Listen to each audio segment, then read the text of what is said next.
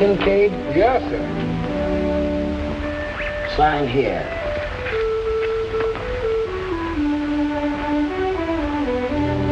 What's that? My first, middle, and last name.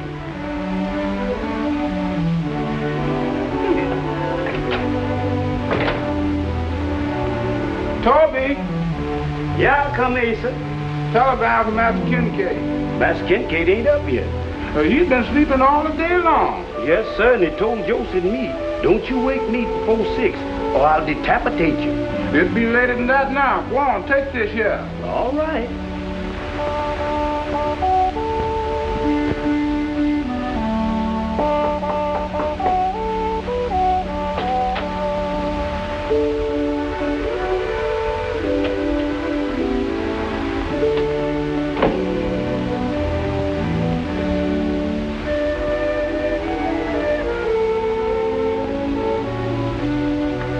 Kincade? Master Kincade? Time to get up, sir. What's the matter with you? Oh, morning, Toby. Good evening, sir. It's after 6 o'clock. Oh, what, in the morning? No, sir, in the evening, sir. And here's a telegram letter for yourself, sir.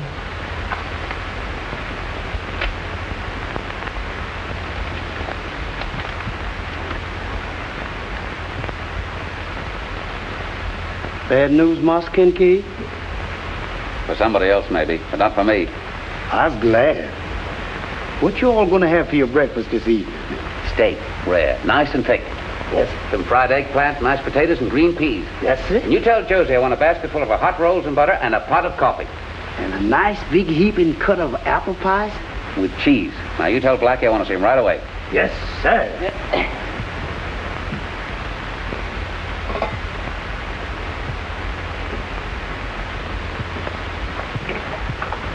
Breakfast, Master Kincade. Evening, Blackie. Evening, boss. What was the take last night? Plenty. Roulette tables, $2,003. Blackjack, $1,640. Faro, we lose. Who was dealing? Me. Oh. Shamanda Fair, $3,055.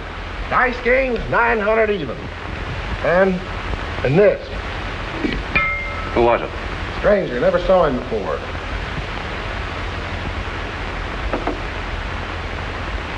Ah, Yes, sir. Mighty sweet evening. on the poker table? Boss, you were superb. Winnings, 11,400. And we'll do better tonight. Not tonight, Blackie. What's the matter? I'm invited to a party at the home of Stephen Adams. You mean you're going out? Well, this is a special kind of party, Blackie. It's for charity. Charity begins at home. How about a bite? I ain't got no appetite now. Look here, boss. It ain't for me to tell you what to do, but we're fixed up so nice here. We've got one of the best layouts in the country. We have done rather well, haven't we? So I keep thinking that there's only one way we can lose now. And that is to let you keep on dealing. Yeah. No, that's not what I mean. That if we start mixing business with pleasure. Don't let it bother you, Blackie. A gambler's business is his only pleasure. That's all I wanted to know, boss. You gonna eat all that steak? No? Pity to waste it.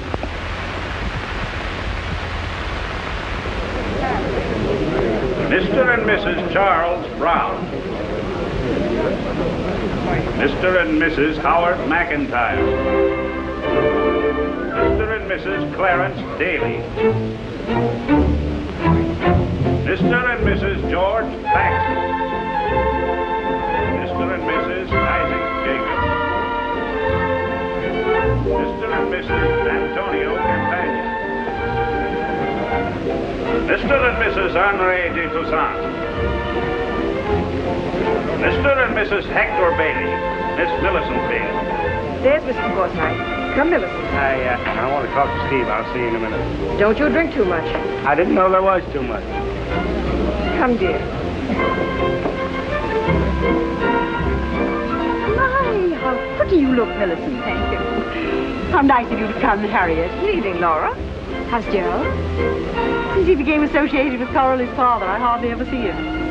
Where is Coralie? Why isn't she receiving? Oh, I'm helping out. so she can be free to keep an eye on things. Yes, meaning to keep an eye on all the eligible men. Mr. Gerald Forsythe. Evening, Mr. Adams. Good evening, Gerald. Well, how are you, Mr. Bailey? Hello, Gerald. How do you like the crowd? Whenever Coralie undertakes anything, there's only one end. We were betting that she couldn't stick these stiff shirts $50 a ticket and make them white. Champagne, sir? Surely. That'll be $15, sir. Huh? $5 each. Miss Coralie said that there were to be no exceptions, sir. Well, my own daughter in my own house makes me pay for my own liquor. Thank you, sir. Just a minute. One more paid for there. Gentlemen, to an amazing girl.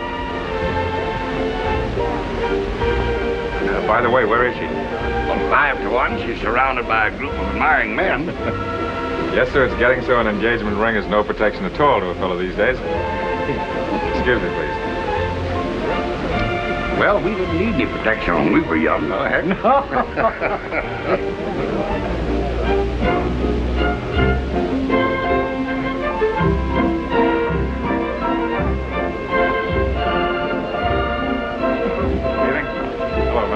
Gerald, I've been waiting for you. You must dance first with your mother. It's the latest Strauss waltz. Oh, of course, Mother. It's a pleasure. Don't look so grim about it. And give me $10. $10? What is this, a hold-up? Don't come. It's for charity. All right. Excuse us?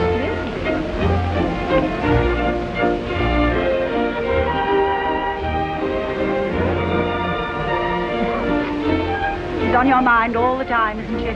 Not when I'm dancing with anybody as attractive as you are, Mother. Don't dissemble, Gerald. I know that look in a man's eye. Your father had it up to the day he died. Heaven rest his soul. Never for me. Mother. You've inherited my stupid fidelity. One of my few weaknesses. Now, don't try to be cynical, Mother, because you don't fool me for a minute. Not cynical, just realistic. I won't torture you any further. Go and rescue her. How about giving me my $10 back? I've been cheated. Oh, impudent! I'll stay. Out. Cards, gentlemen? 2, please.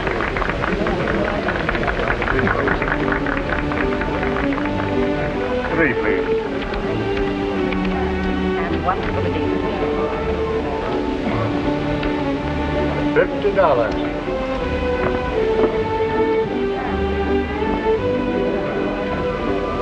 $50. And I'll raise you 200. What have you? I'm afraid your 3 of a kind aren't quite enough, Dr. Hartley. All black. I was sure I had her that time. Thought she was bluffing. Hello, you remember me? Oh, yes. Mr. Gerald Forsythe, I believe. My fiancé. Good evening, gentlemen. Good evening. Good evening.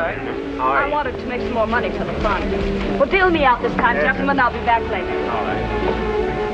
First woman I ever saw that could play poker like a man. Better than any man at this table. Cards, please. I suppose you think I'm terrible. Yes, I do. I think you're terribly sweet and lovely. But I still don't like the idea of you gambling with a lot of men. All right, then I won't play anymore. Well, it's fine. $10, please. Here you are. Here's 100. You got a full program. Thank you very much. Now, don't mention it.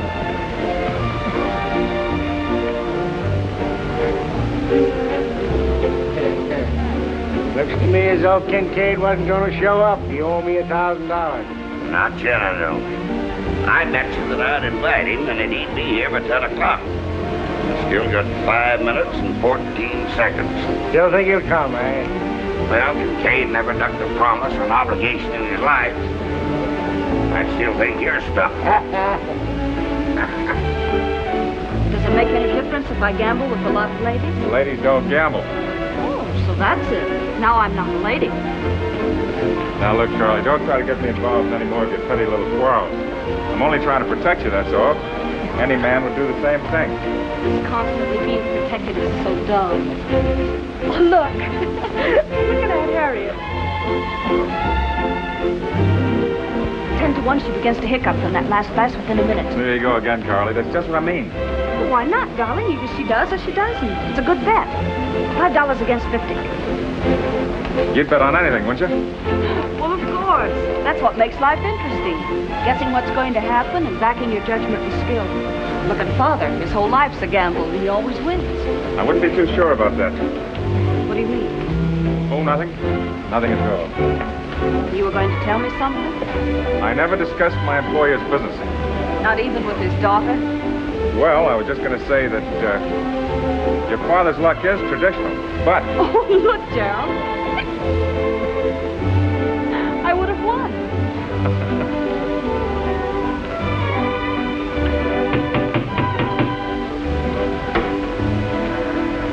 Good evening.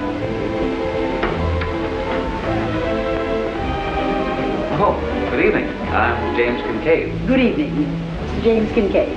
Good evening. How do you do? Sure your name is on the list of invited guests.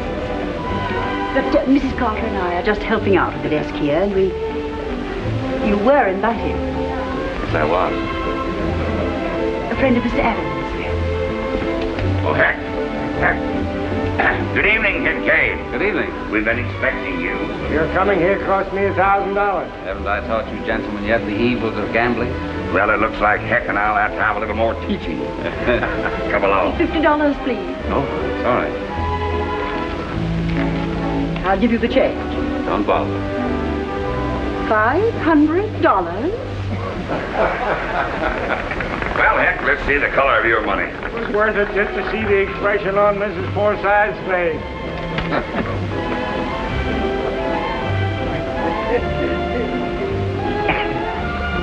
You must buy a poster. It's for charity.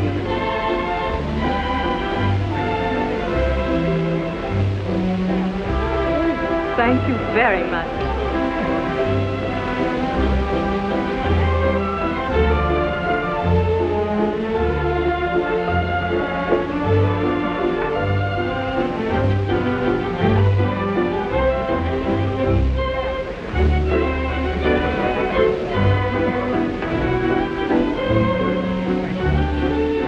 Darling, and beautiful. Certainly is. But I'm afraid I'm a little bit prejudiced. That's his daughter. And furthermore, she expects you to win a lot of money for her charity fund tonight. That's why I'm here. Who is that with Father? I haven't the slightest idea. It's warm, isn't it? Yes, it is. I guess a cold drink. Excuse me, I'll be right back.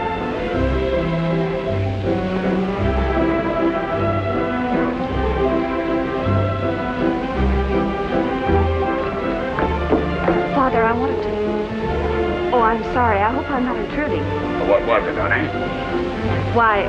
Oh, it can wait. I want you to meet Mr. Kincade, the gentleman I drafted in your behalf. Oh, yes. I think it's wonderful of you to accept Mr. Kincade. Pleasure to be of service, Miss Adams. Here's a drink, Coralie. Oh, Mr. Kincade, this is Mr. Forsythe, my fiancé. How do you do? How do you do? Looks like a nice party. Yes, and there are lots of pretty girls. Would you care to dance? I'd like to very much, Miss Adams. You mind? Well, I do, but I guess it won't do me any good. Don't worry, it won't. This will cost you $10. $10? Is that too much? Well, $100, I'm sorry, I haven't changed. I don't expect any. For charity, isn't it? Thank you. How about a drink, Kincade? Thanks. How much is that? $5. Oh, don't let it take you. This is already paid for. Gerald, Mr. Kincade won't know that if you don't tell him. Let me hold it for you while you dance. Here, I'll make some arrangements for it. It's already paid for, Heck.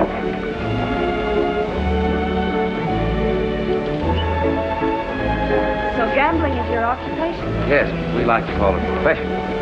Tell me, what is your gambling house like? Casino? Oh, nothing much. Just a lot of rooms and tables and men and smoke. Don't pretend to be so indifferent. I bet it's fascinating.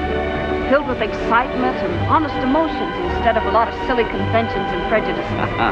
Your father's daughter, eh? So they say.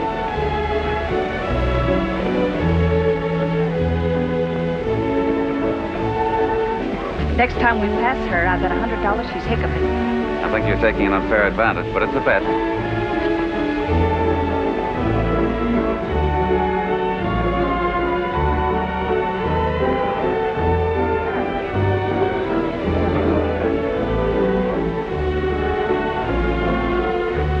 What an attractive Irresistible. My asthma.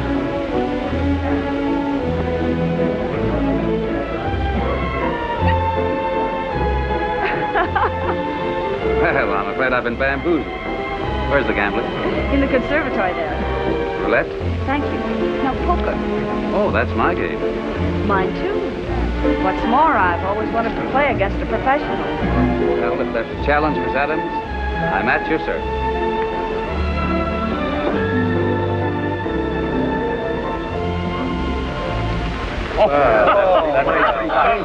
Can't beat that. I thought I had a good handle. I certainly could use a little better luck. What about a fresh deck? Have you one with you? I guess I'll continue to use yours.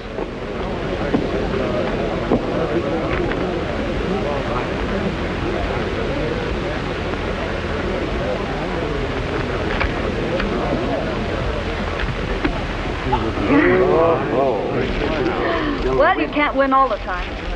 Just luck, Miss Adams. Why don't you try a fresh deck? That's a silly superstition. I'll take my chances with these.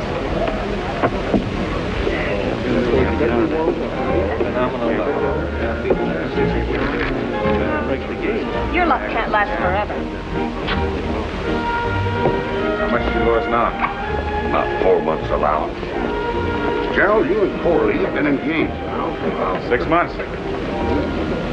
What are you waiting for? Well, every time we get about all set, we run into some little squabble. Come on in here. I want to talk to you.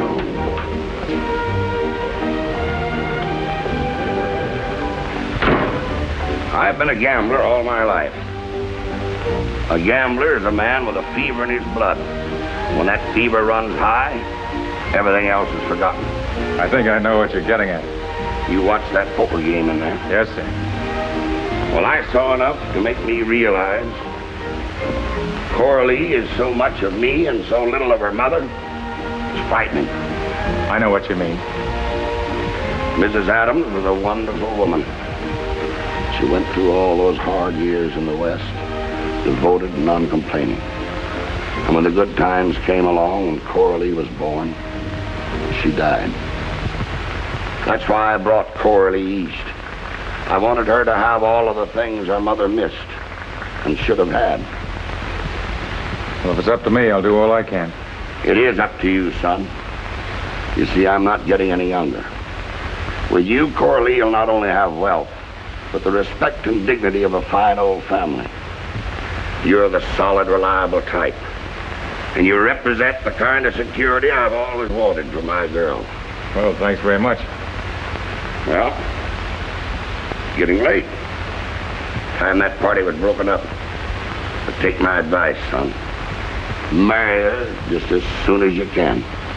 You're right, and that's just what I'm going to do. Good luck.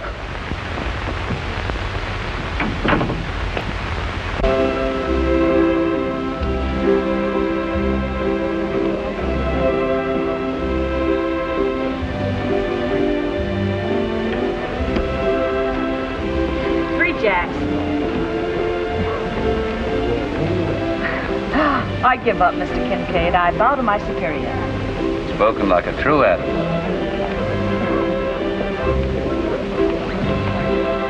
Charlie, I'm afraid you're not being a very good hostess. All your guests are leaving. Oh, in that case, I should be going myself. Miss Adams, I'd like you to accept these as my contribution to your charity fund. You're very generous, Mr. Kincade. But I want to see your father before I go. Excuse me. Yes, indeed. You told me you weren't going to gamble anymore. Don't argue, Gerald. There isn't any argument, Coralie. You and I are getting married tonight. Tonight? What's come over you? Well, we've been engaged about 6 months now. I don't see the sense of waiting any longer. Gerald, have you been drinking? Don't be evasive. Oh, you're funny. I don't see anything so funny about it. Coralie, wait a minute. We're going to settle this right now. You said I was a poor hostess. Let me go. I must. I'm not going to let you go till you tell me. Gerald. Say goodnight to me here. I want to see my guests to the door.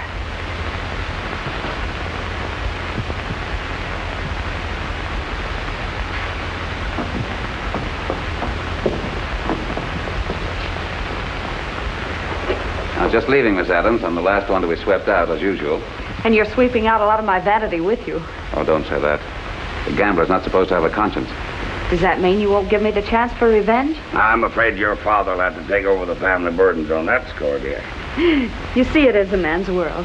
Well, perhaps one day it will change. Who knows? Good night. Good night. Good night, dear. Good night, Father. Oh, please tell Gerald not to wait. I'm going up to bed. Good night.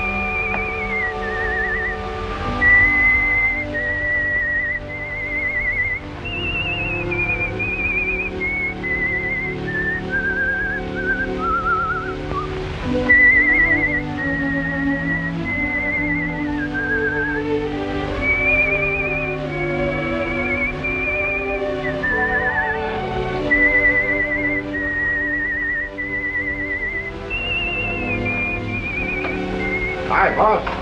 Hello, Blackie. Hazel just told me you was back. What's the matter? Ain't you going downstairs? No, Ain't you feeling right? I never felt better in my life. But business is terrific. We got a full house. Good. Blackie, I want you to go out and order the most beautiful red roses you can buy. Roses? You mean flowers? Yep, 24 of them with nice long stems to be sent daily to Miss Coralie Adams. In my language, that can only mean one thing. Yeah, you guessed it. I knew this would happen. I knew it. And to you, too. Didn't you tell me? Blackie, don't let it bother you. A gambler's business is his only pleasure. Yeah. I did say that, didn't I? Yeah, how long ago? How long ago? Why, only tonight. Only tonight. Does she feel the same way about you? I don't know. She's engaged to somebody else at the moment. Nice fellow. Lots of money, social position, all that sort of thing. Well, that's a relief. What do you mean? There's a chance she might marry that other guy. Come in. Excuse me, Mas Kincade, but Mr. Adams is downstairs. He's kind of anxious to see you. Tell him I'll be right down. Yes, sir. Red roses.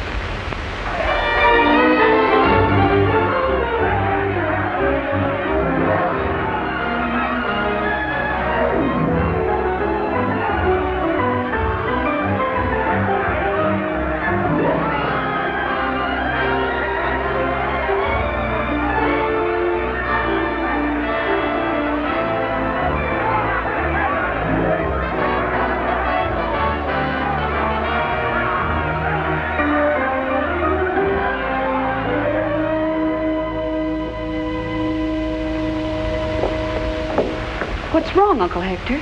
I didn't want to worry you, Coralie, but I was wondering if you happen to know where your father is. No, I don't. Edward says he went out sometime after the party last night and left word not to wait up for him. You don't suppose that... Now, don't you go supposing things. If I know Steve, he got stuck in a poker game somewhere and forgot to come home. I wonder. Well, when he comes in, I wish you'd tell him to get in touch with me right away, will you? Awful nice party you had last night. We had a wonderful time. Thank you, Uncle Hector.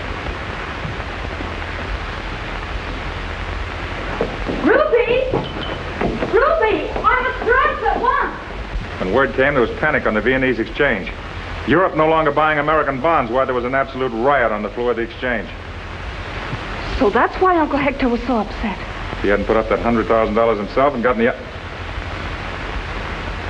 If we could only locate your father and make him put up the stock and the deed to that gambler's luck silver mine. I think he keeps them in that cabinet over there. I'll see if the key's in here.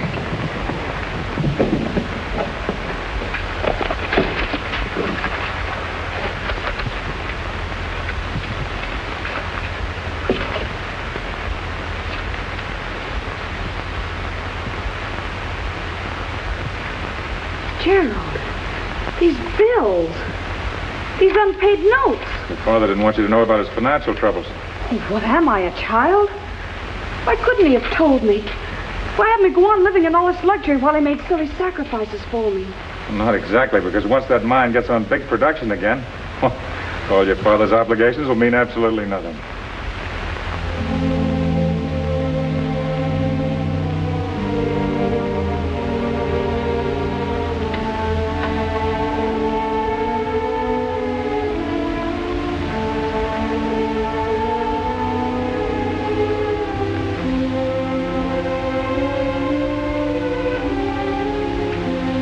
What is it? What's happened? Mr. Adams, we've been looking for you. The bottom dropped out of the stock market this morning. Unless we can pledge the deed to the gambler's luck, we're wiped out.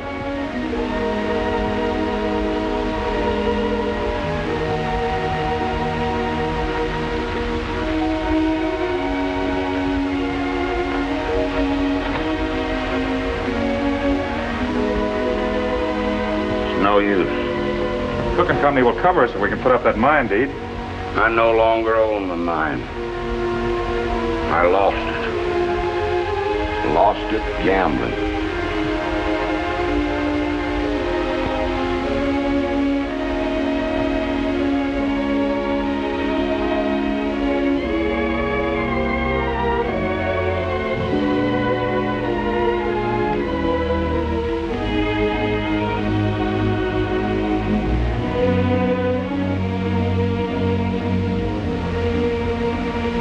Now, don't worry, Steve. After all, it isn't as if you were the only one. Everybody is in the same boat. A panic hits us all. Now, just take it easy. And when the banks are open again, you'll be as right as rain and ready to fight like a lion.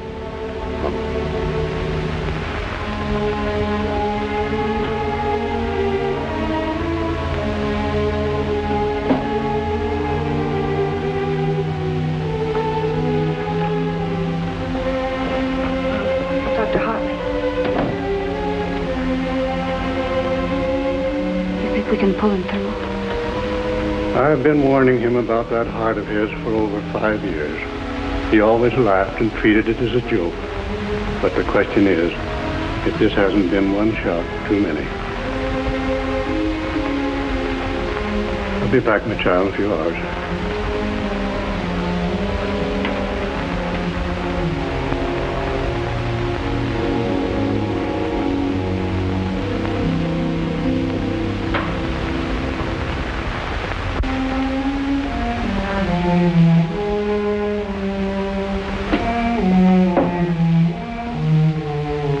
That's you, Coralie?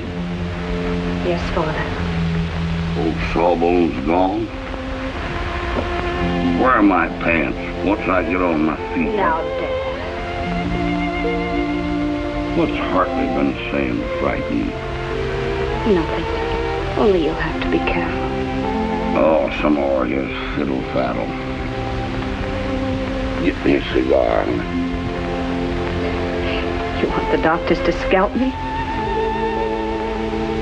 Why, if I'd listened to those croakers, I'd have been dead and buried years ago. Don't act like a spoiled child, Dad. All right. All right, never mind the cigar. As soon as you're well again, I'll buy you a whole box of them. The finest Havanas.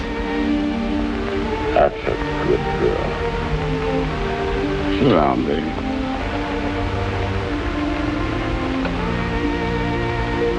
Pretty rough old hand, ain't it? Paul stuffed his hand. Back in Nevada City when I started, all I had was a pair of boots, a pick and a shovel. A pretty dull pick at that. This ain't the first time I lost. It won't be the last. I'll dig another stake right here in New York.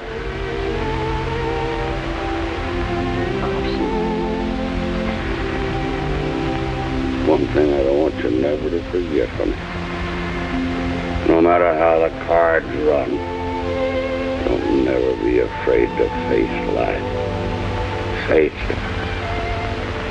Win, lose, or draw. No matter how the cards run.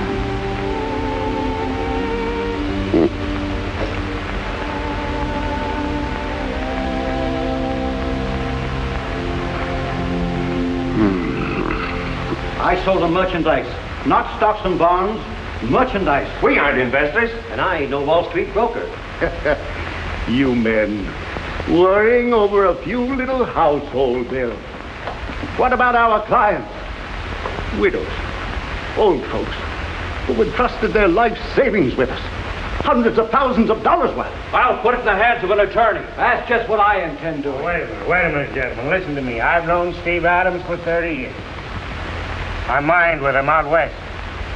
I've seen him stone broke, and I've seen him with millions. And I tell you, as long as he lives, he'll make good. I want my money now. I've waited long enough. My account is 10 months old. Why, mine's over a year. Why doesn't he want to pay us?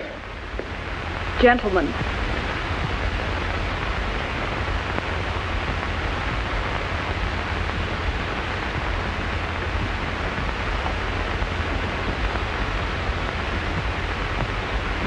my father, Stephen Adams, is dead.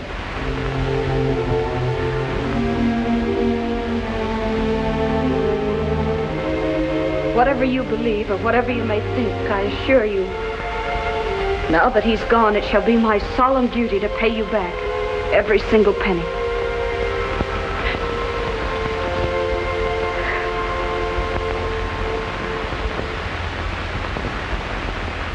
It certainly was a great shock. Why, only the night before, he was right here, gambling with me. Oh, then he lost his silver mine to you, huh? Yeah. Well, that's what I came here to find out. Well, he's dying of bankrupt. Why, I had no idea that he was skating on such thin ice. Yes, it came as a surprise to a lot of people.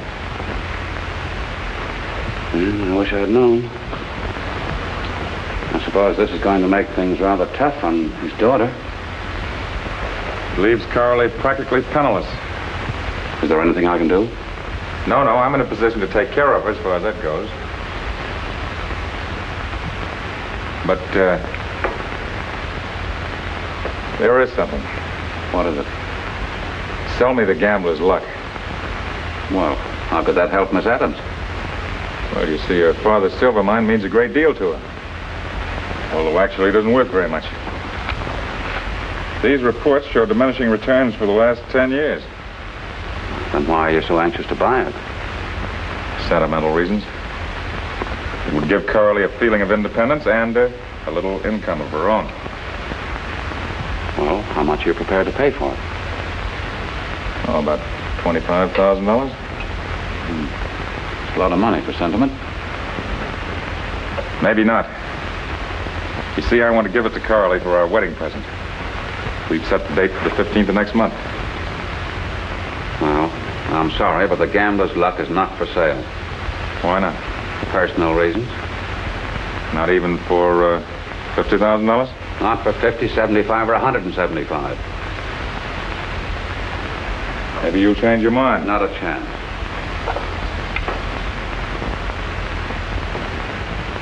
But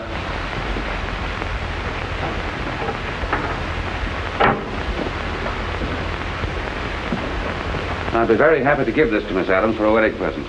With my compliments. Are you serious? Yes. Well, I must say that's very sporting of you.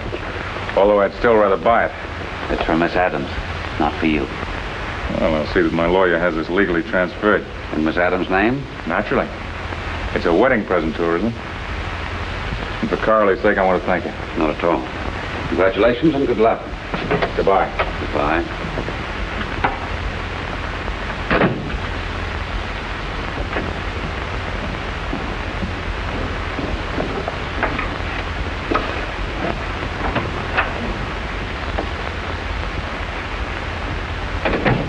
Look, boss, a button here. The floor says we won every day for ordering them roses. No, cancel the order. What? Pay off the dealers and the help. Give them a month's extra salary. We're closing shop. Hey, have you gone crazy? Do as I tell you. Oh, and we was just getting used to this climate. Well, we need a change of climate. I can't blame you much.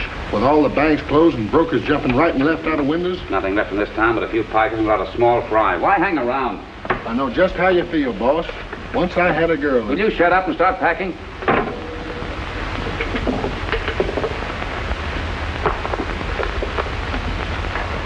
Goodness gracious, child, how in thunderations we'd want to close this one? Only a few more things, Ruby. More yet? My. May I come in? Edwards told me. Charlie, what in heaven's name? I was going to write to you, Gerald, explain. You were running away. Oh, please try to understand. You're acting like a stupid, frightened little schoolgirl. Now, ain't that just like a man? Never mind, Ruby. You go on and get ready. Yes.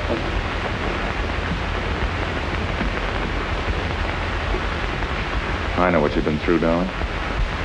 But we can postpone the wedding a month or two. It'll take more than a month. More than a year. So you're still set on paying off your father's obligations? Well, then, why can't I help you? You can, but not right now. And please, Gerald, promise me you won't try to find me. Why, the whole thing's ridiculous. Oh, please, darling, it's the only way. You might meet someone else, and under the circumstances, it wouldn't be quite fair. Now, you stop acting like a silly little fool and put that ring back on. All right, darling, but only on condition that should you ever change your mind or tire of waiting. Well, is we going or is we ain't? Yes, Ruby.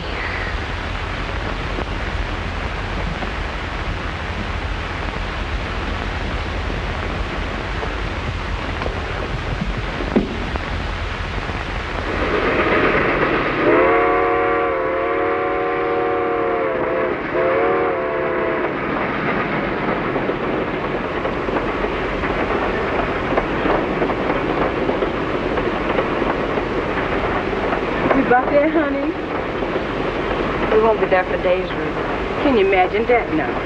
We gonna sleep on the train again? Mm-hmm. What's the name of that place we're going to? San Francisco. His father always used to say, let's meet the future face to face, win, lose, or draw.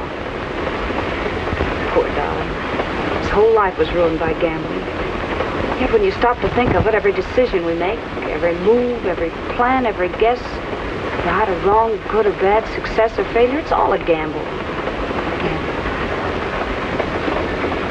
That's it, Ruby. Gambling.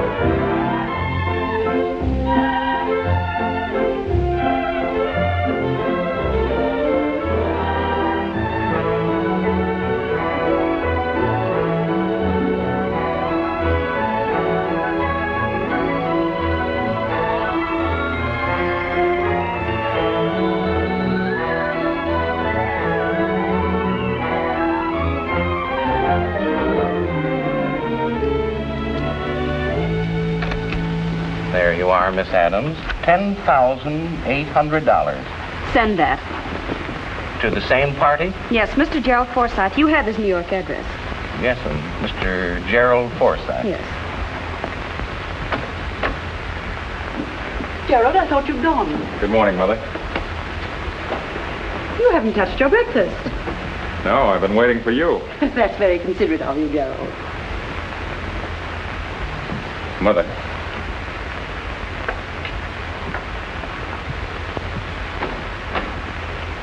I need your help.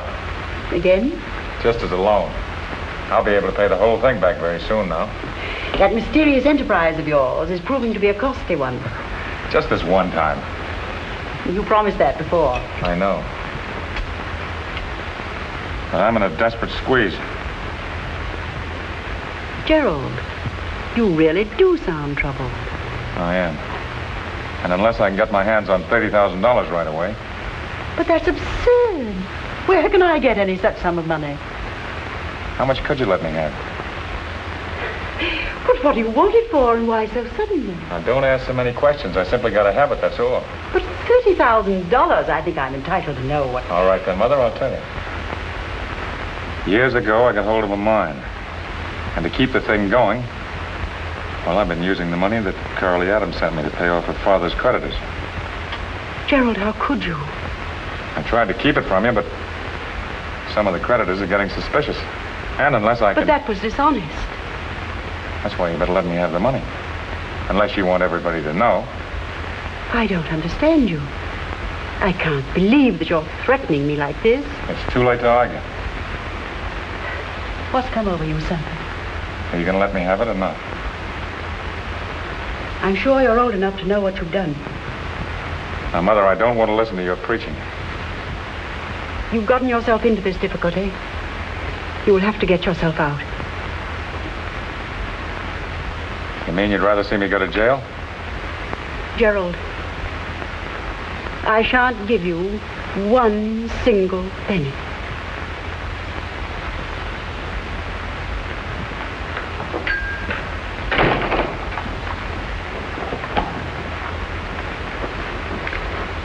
Hobson. Hobson. Yes, Mr. Forsythe. Good morning. Is this all the correspondence? No, these just came, sir. Oh, thank you. Thank you very much. Yes, sir. Oh, Mr. Carson is waiting outside. I'll show him right in. Yes, sir.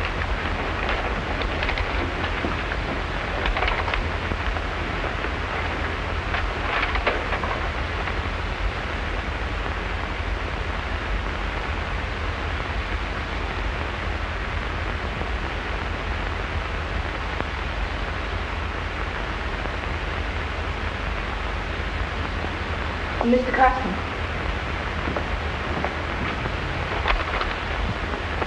Come in. Sit down. Thank you. Now, Carson, when I hired you as superintendent of the Gamblers' Luck, I thought you knew your business.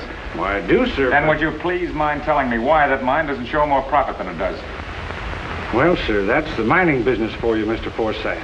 You've got the vein, and then you lose it. Costs a lot of money to keep going till you hit it again. Yeah, I understand all that. But all I want to know is how long before we are going to hit it again. You got the new geological survey report. Yours is one of the richest holdings in the West. It's just a matter of time. Well, it better be soon. Because ever since I bought that hole in the ground, I've sunk every dollar I could get into it. Now, you've got to cut expenses, do you understand? Cut him to the bone.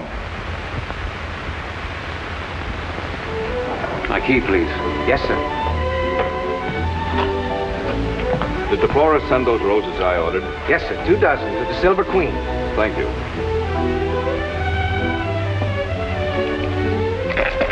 Don't be a piker. Come on. If you really want to gamble for big money, why don't you go up to the Silver Queen? At $100 a chip, he'd last about 2 seconds. All right. Beat that. Is it true, Judge, that ex-President Grant will be here to start the ceremony? Oh, it certainly is, eh, Colonel? Yes, Governor Stanford's committee expects the Grant party to sail into the bay sometime this evening. Well, I must be going, gentlemen. What, so soon? How about a drink first? No, I'm sorry. I have an appointment with a most charming young lady, and I shouldn't like to lose my place at our table. Silver Queen? Oh, yes, the Silver Queen. Good night, gentlemen. Good night, sir. Good night. Well, I must be leaving. Going my way, Thomas. Oh, I know, Judge. I just remembered I have an appointment, too. A most important appointment. Good night. Good night. Good night.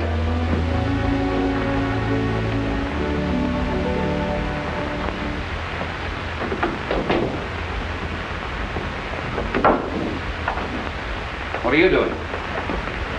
Yes, sir. Give me San Francisco every time. I like the nightlife and I like the climate. Well, where have I heard that before? New York, Baltimore, New Orleans, Denver, and Cripple Creek. Not that one. I'll give you Cripple Creek. So you think you're going to like San Francisco with all its fog, eh? Boss, right now I'd like any place where you don't have to ride no trains or no boats or no stagecoaches or mules or horses. Well, with the exposition and the government priming the pumps with a lot of loose money, might be here for a long time. Who knows? Stay where the picking's good's what I say. What's on the program tonight, boss? I'll do a little visiting. A friend? No, I should more aptly say a business rival. The lady that's known as the Silver Queen. Well, for your sake, I hope she ain't young and good looking. I'll tell you all about it when I get back. Well, just remember those red roses with the long stems.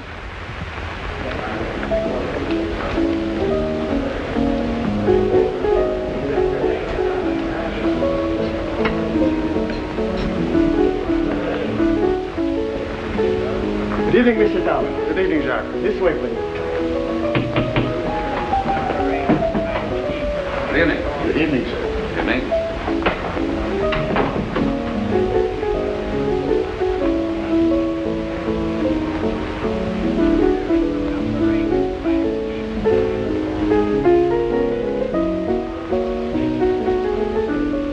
Good evening. Good evening. And what is Monsieur's pleasure this evening? What have you to offer? Oh, Monsieur might amuse himself at roulette?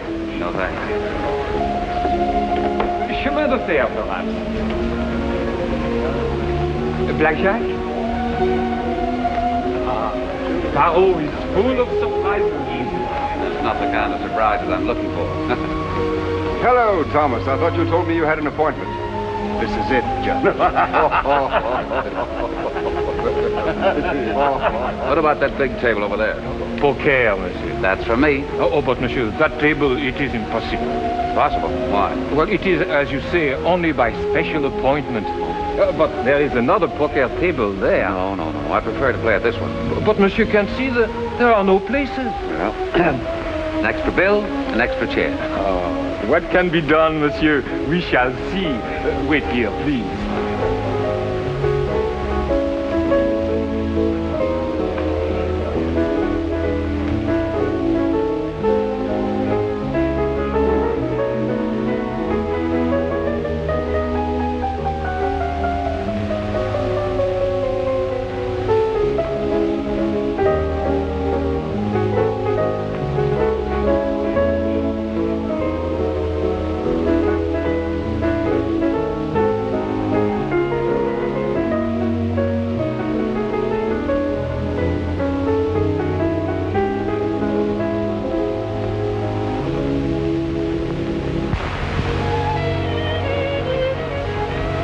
Good evening, Mr. Thomas.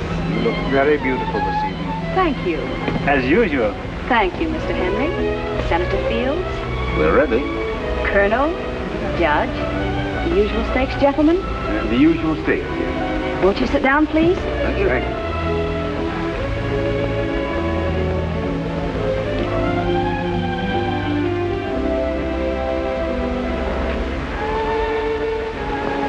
Kincade's the name.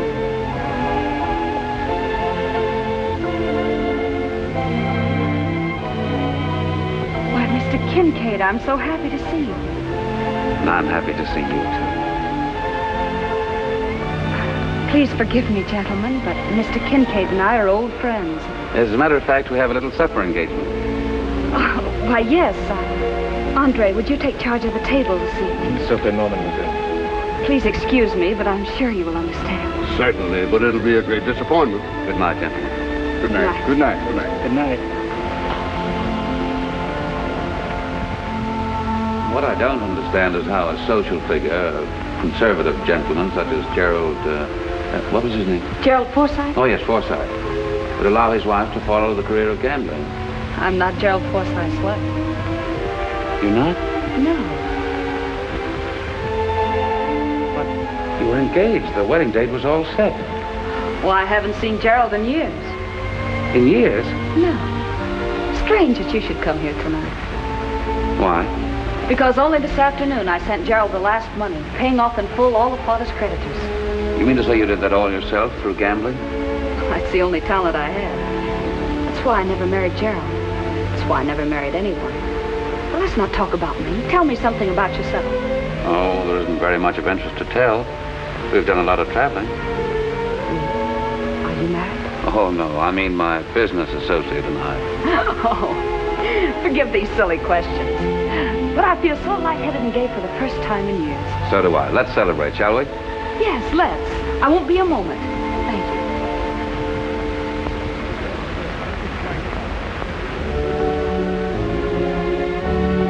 Do you recognize that music they're playing? Why, of course. It's my favorite waltz. Mine?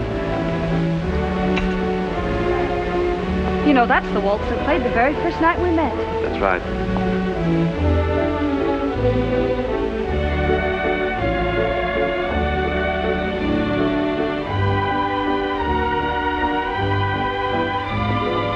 Which reminds me, what are you doing tomorrow? Why? How would you like to go to the exposition? I'd love it. And then all day Thursday we'll have a picnic on the sand dunes at the Golden Gate Park. A picnic? I haven't been on a picnic since I was a child. Friday we'll go to the opening of the new Tivoli Opera House. They're doing Gilbert and Sullivan's Pinafore. After that,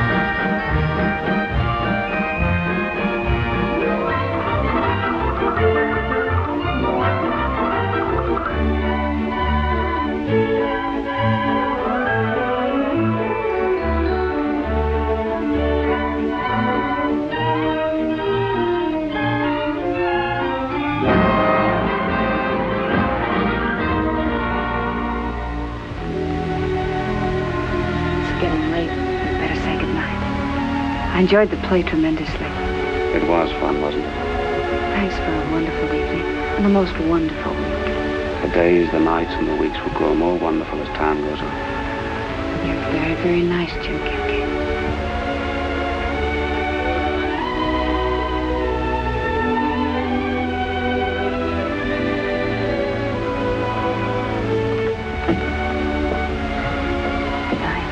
Good night. See you tomorrow.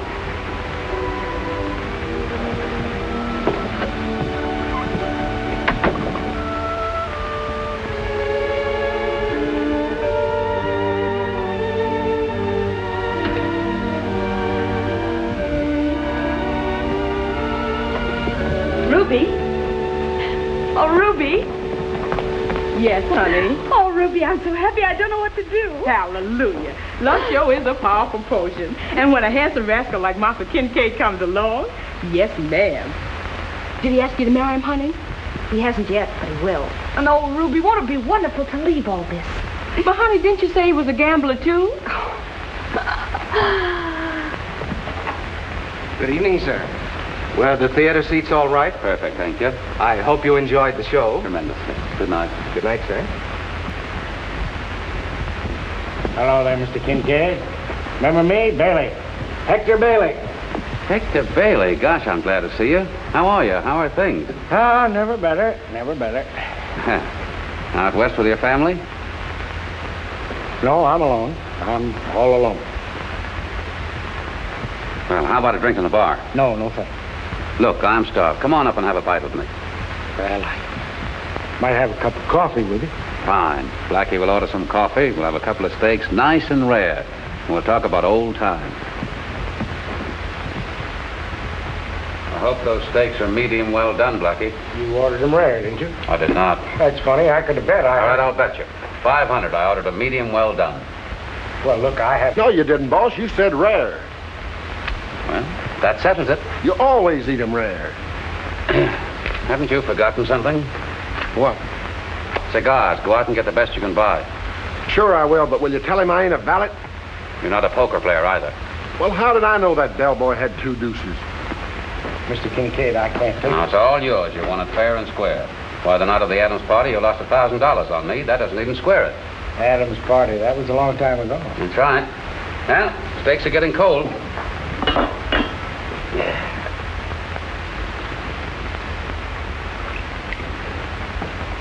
You're a gambler, Mr. Bailey.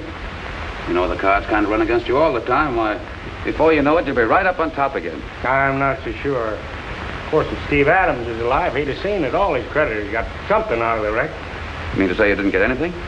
No, not a thing. Well, there must be some mistake. I don't want you to think I'm a sore loser or a poor sport. It's just that when you're trying to make a comeback, sometimes seems like you haven't got any friends. Well, you have got friends, Mr. Bailey, and Coralie Adams was one of them. In fact, she's right here in San Francisco. Coralie Adams here? Up on Knob Hill, only. Naturally, you wouldn't realize it. She's known here as the Silver Queen. Silver Queen, eh? Say, whatever became of that mine? I don't know. I suppose it went down with the rest of the wreckage. Certainly would be interesting to know exactly what did happen to it. Well, I better be going. Be sure and see Coralie. I know that she'll set you right. You really think so? I'm positive. And, Mr. Bailey, Blackie and I are leaving for Nevada City in the morning, and while I'm there, I'll find out what I can for you about the gambler's luck. Incidentally, these rooms are paid for. Why don't you stay here till we come back? Oh, no. I wouldn't want to impose. I'm fixed up all right. Would you be kind enough to give me Coralie's address? I'd be glad to. And as long as you're going to see her, I wish you'd deliver a note for me.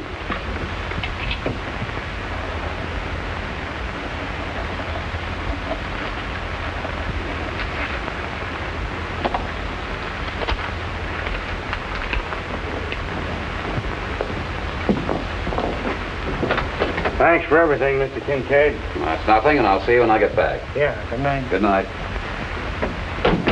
Blackie? Come on, hurry up and start packing. We're leaving. Well, listen, boss. We was just getting accustomed to the climate and the fog. A little business deal I had a while back that needs fixing. And I just getting used to this nightlife.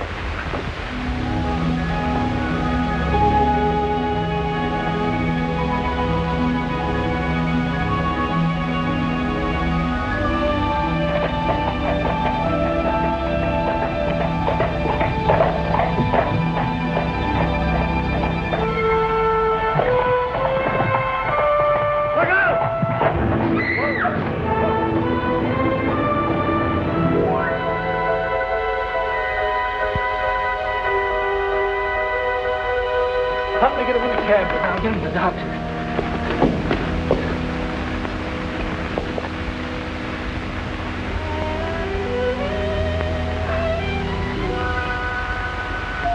Look at here now, honey child. You gotta stop that right this minute. You can't be carrying on now when it's time for you to be getting down to the casino. He was so considerate, so attentive. Why couldn't he have sent some word, some message? Honey, you was asking questions that no female can answer. Don't you fret on baby lamb, because there ain't a man would breathe the breath of life that's worth it. Let me fix you up a bit. Besides, you gotta remember, you is a queen. Come in. Mademoiselle, there is a message. You are wanted at the hospital immediately. A friend. Ruby, help me get dressed. I'll get the carriage.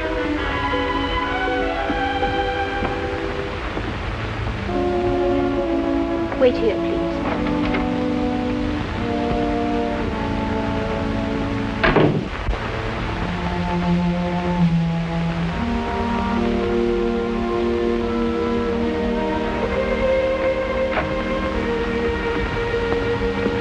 It's good you've come. I must caution you, he has but a short time to live.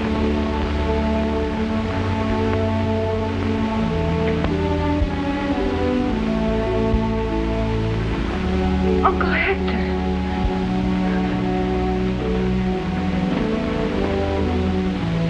What brought you here? What's happened? Kincade. There must be some mistake. Kincade? What are you talking about? For the new stake, I can get a start. Kincade, where is he? Said,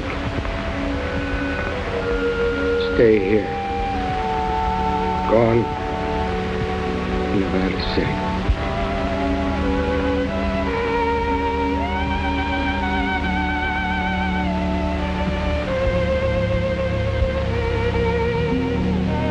Uncle Hector! Uncle Hector!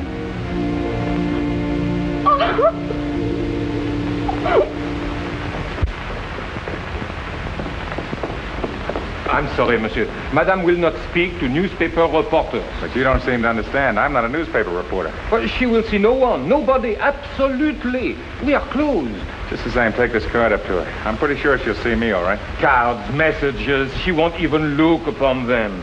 Just do as I say. I've come all the way from New York to see her. Why, Mr. Forsythe, heaven be praised. Miss Coralie, she's going to be powerful glad to see you. I'll tell her you is here. Come right on up. Thank you very much, Ruby. Miss Coralie. Oh, Miss Coralie. What is it, Ruby? Honey, I got some good news. What's happened? There's someone here to see you. Someone you're going to be mighty happy to see. Yes, ma'am. Oh, is he really here? The gentleman himself.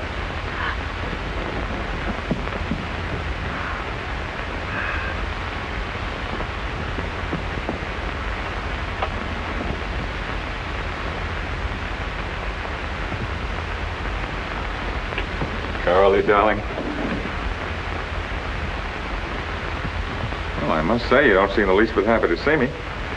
I kept my promise. I didn't try to find you, though. I've been so upset. Something terrible happened to Uncle Hector. Yes, I read about it. It's too bad.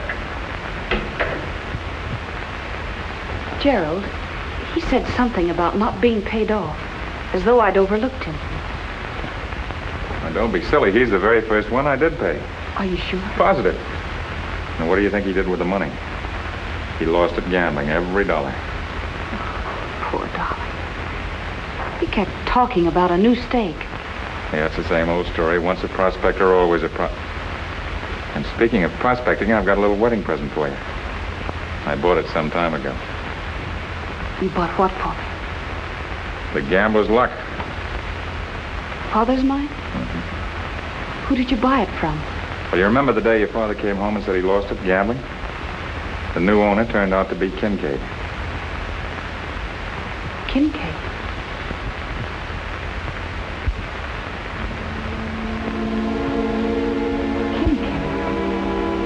Yes. The professional gambler that came to your house the night of the charity ball. Yes, I remember. I must say he took advantage of the situation to drive a hard, close bargain, but it was worth it. After all, darling, sentiment's worth something, too. And after we're married... You say Father lost the mine to Kincade, and you bought it from him. That's right. Then why worry about Kincade? I've done everything you asked me. I've more than lived up to my share of the bargain. And I know you'll live up to yours, too. So we're not going to wait any longer. We're going to be married right away.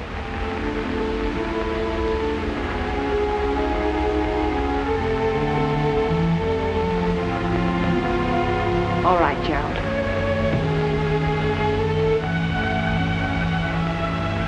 You say you bought the mine for sentimental reasons. That's right. Then you will understand why I asked this. I was born in Nevada City, and that's where Father discovered the mine. That's where I want to get married. Well, if that's what you want, Nevada City it is.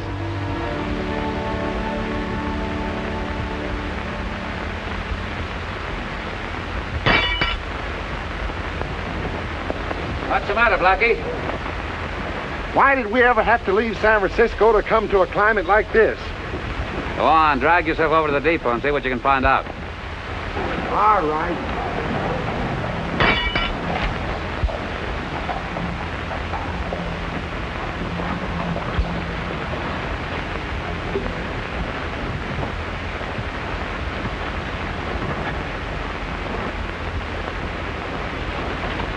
Good boy. There's my 2 bits. Thanks, Doc, and I'm going to give you a chance to win it back. Double or nothing. Not today, son. There's an infant about to make an entrance into this vale of joy and sorrow. And I'm to do the ushering. Coming my way? Glad to. How are you, Doc? How are you? Dan Carson, the mine superintendent. Who's that Willem? The sheriff, thick as thieves. Doctor, I suppose you've been in Nevada City so long that you know just about everyone who's come and gone. Well, seeing as how I brought many of them into the world, and have seen a lot of them die. Some grow rich overnight, and broke just as fast. Like the mines around here, prosper, and then the vein runs out. That's what I was just thinking. Now, you take the gambler's luck, for instance. A perfect example. Made Stephen Adams a millionaire. Then he lost it. Who has it now? A new party. His name is... let's see. I must be getting old. Sakes alive, I only met him the past week. And the names escape me. Tennick? No. Something like Foster. Could it be Forsythe? Forsythe. That's the name. Same time tomorrow. Well, just one more thing, Doctor. Where did you say this Forsythe could be found? I didn't say. You know Brent, the editor of the newspaper down the street? Yes. You talk to him. He can tell you a lot. Goodbye.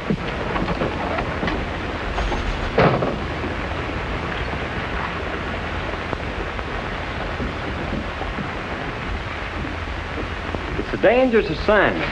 It'll take a bit of cunning. But you as a stranger will be able to nosy around places where I couldn't go. Sit down. Oh, thanks. Well, don't worry about that. What's the story you want me to get? Well, if what I suspect is true, we'll expose the greatest piece of deception in years. Well, that sounds very interesting. Go ahead. There's been quite a bit of undercover work around that mine. I'm positive the gambler's luck has struck a new vein. What makes you so sure? Well, what brought Forsythe to Nevada City? Why all the secret conferences with Carson and the sheriff? Oh, I get it. They're trying to keep the news from the people, huh? Exactly. That's why Forsythe has gone to buy up all the available stock on the San Francisco exchange. Did you say that Forsythe had gone to San Francisco? That's right. Rocked in the cradle of the deep. Rocked in the cradle of the deep. Rocked in the cradle of the deep. Sure you got the right room? Yeah. Rocked in the cradle of the deep. Oh, boy. Where's your partner? You fella got no privacy around here? Hey, hand me that other soap, will you? Now the robe. Who do you think we are, your servants? You'll do. What do you want? Ouch! Hey, I got soap in my eye. Hand me that towel, quick. My gosh, in this climate, a fella's got to take a bath every week. Well, aren't you getting high-toned, Blackie? Having two such illustrious citizens playing valet to you. Well, to what do we owe the pleasure of this visit, gentlemen? Sheriff and I ain't here to entertain or play valet. Oh, my mistake. You'll be making a bigger mistake by staying on here in Nevada City. Oh, I like it here. We like the climate, don't we, Blackie? You betcha. Suits me fine. May not be too healthy for you. Never felt better in my life. If you're a smart young fellow, you'll listen to Mr. Carson. Why are you so anxious to get rid of me? We're telling you for your own good. Now stay off private property or I'll have to arrest you. Oh, you mean you want me to stay off the gambler's luck, is that it? Yeah. Exactly. Well, I never realized that property was so valuable. Could it be that you gentlemen are trying to hide something? We're not trying to hide nothing. What are you talking about? I'm warning you, the next time you're seen near those premises, you'll be shot for trespassing. Yeah? Oh, thanks for the warning. Come on, Sheriff.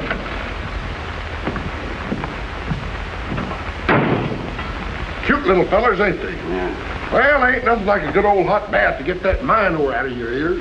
Come on, start packing. Oh, boss, again? Yeah, we're going to San Francisco. What? Go back from this sunshine to that fog? Well, the fog is clear.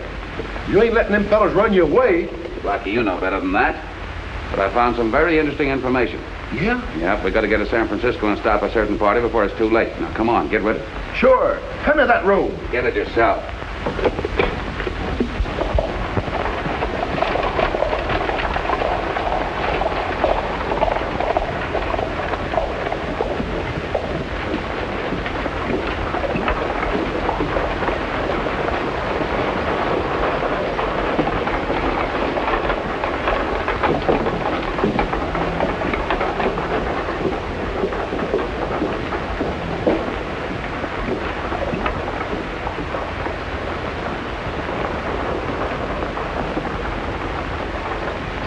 How do you do? How do you do? Dear, you and Ruby better go upstairs. Arrangements have already been made. Miss Adams' suite? Yes, thanks. Come on, honey. I think you'd better get some rest. Yes, it's a very good idea. Because you've had a long, hard trip. And I've got some business to discuss, so I'll see you at dinner.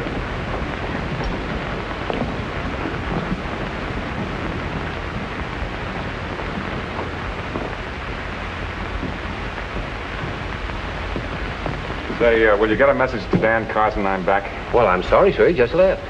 Oh, say, there's a letter here for you. Hey, thank you. Sure.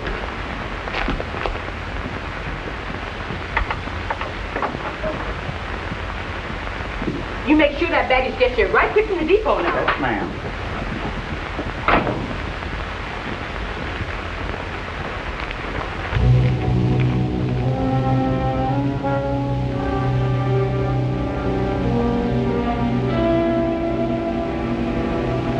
Get a message over to Carson. Tell him to come up to my room right away. Yes.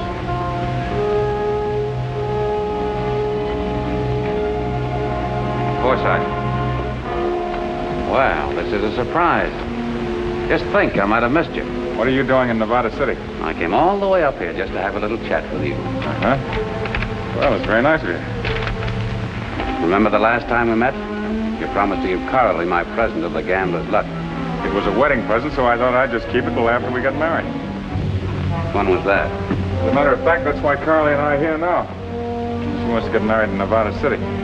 Does she know you didn't pay Hector Bailey the money she sent you? Why don't you mind your own business? Does she know you used his and other creditors' money to develop the mine?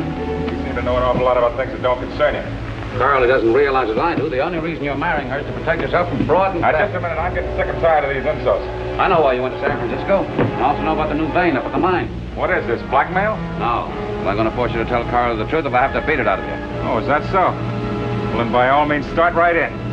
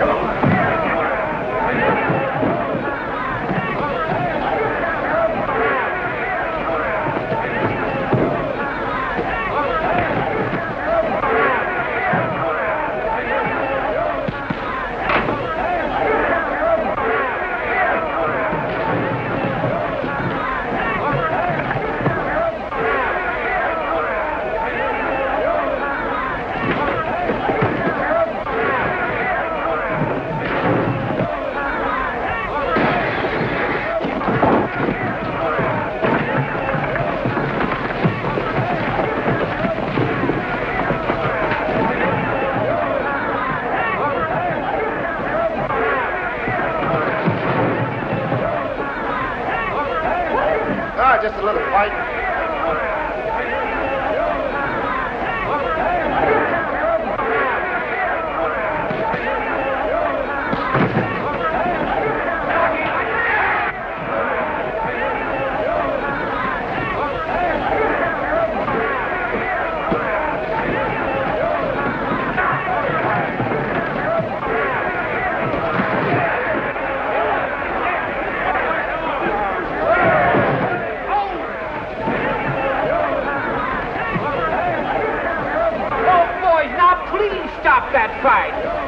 You better stop it. It's bad for the community.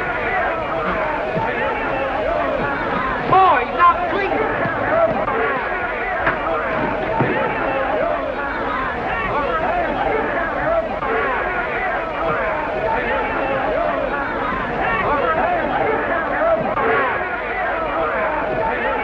Stop it! Stop it! Somebody stop it! What do you mean, stop it?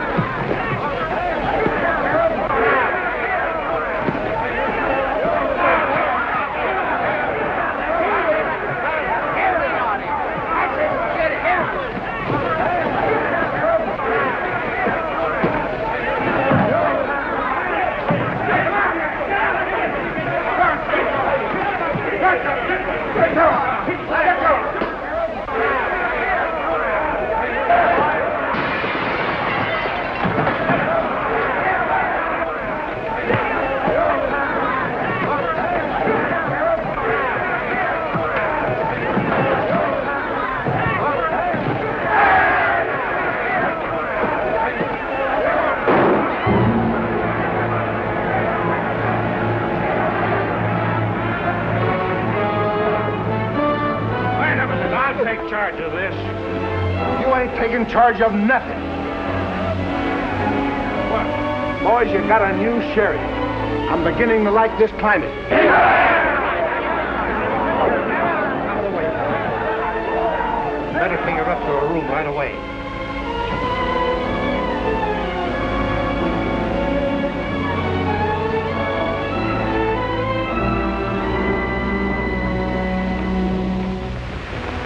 I can't find anything wrong. As sound as a dollar. A silver dollar. A little rest and quiet won't do her any harm. I'll be close by if you need me. Kincade.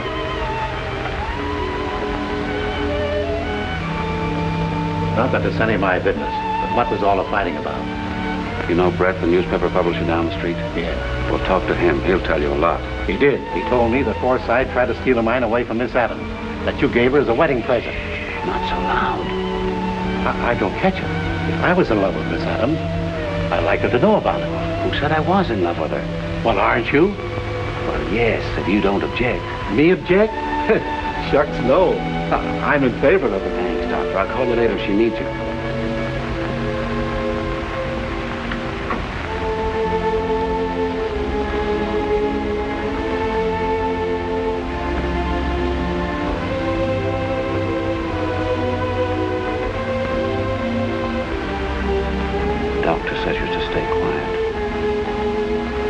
True what he said about Forsythe and the mine? Oh, we'll talk about that later. Mine or no mine, it wasn't worth risking your life for. Then why did you? I didn't. I just pretended to get hurt so I wouldn't shoot again. I wouldn't have you hurt for the mine or anything in the world because I... Is that a proposal? Jim. What? Darling, you have a big pulp under your eye. I'll bet you 100 to 1 I have 2 black eyes for our wedding. It's a bad bet, but I'll take it.